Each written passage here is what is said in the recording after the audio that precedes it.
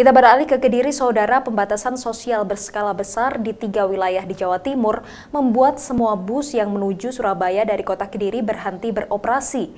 Dampaknya, puluhan sopir dan kenek bus menganggur dan tidak dapat penghasilan. Kondisi terminal Tamanan Kota Kediri ini sekarang sepi dari aktivitas lalu lalang bus antar kota.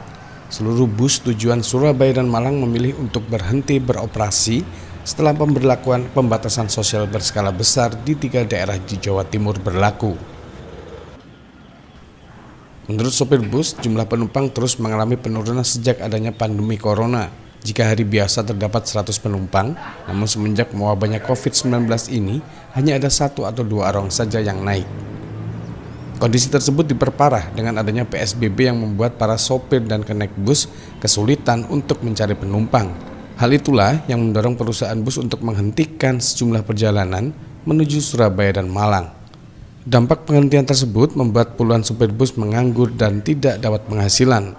Kini mereka hanya mengandalkan bantuan dan sisa tabungan untuk menjalani hidup selama Ramadan dan Hari Raya Idul Fitri. Berapa? 100 penumpang mungkin ada. Itu setiap hari? Setiap hari. Itu semua bis, yang mau ke Surabaya, mau ke Malang, mau ke Nganjuk, mau ke Blitar, mau Trenggalek, Tulungagung. Tapi kalau sekarang ini? Sekarang ya sama sekali nggak ada. Sudah 5 hari ini loh. Total. Ada 1, ada 2. Kalau Malang itu sudah total. Sejak terbitnya corona ditutup itu PSBB. Itu sudah nggak ada penumpang sama sekali. Saat ini kondisinya seperti apa sopir ini untuk kondisi pendapatan sehari-hari dari mana? Pendapatan sehari-hari ya kosong. Nggak ada yang kalau nggak mobil jalan ya ada pendapatan. Dari perusahaan pun juga nggak ada. Dari sore.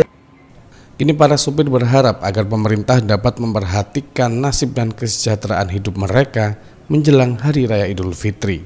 Winanto Sukadja, Kompas TV, Kediri, Jawa Timur.